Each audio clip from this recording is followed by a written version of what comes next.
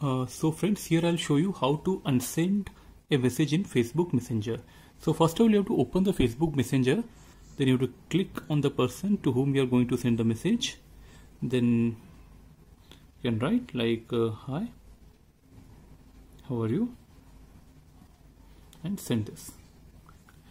So once you have already sent the message, then what you can do is just press on this message and hold on to it.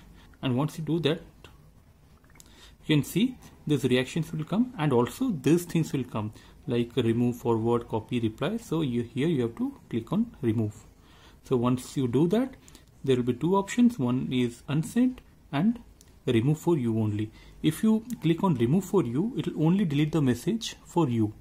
The other person who has already received the message, they can still see that message. It will not be deleted for them. It is only for your security purpose. So if you don't want to share it with others who will be using your phone, it's for you only. It will remove it for you.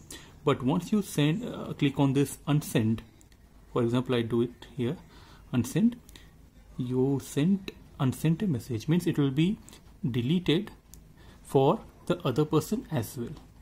So this is how you can unsend a message on Facebook.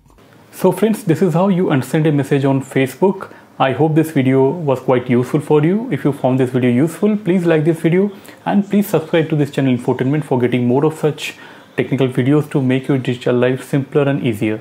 So keep watching Infotainment. See you again. See you soon. Thank you.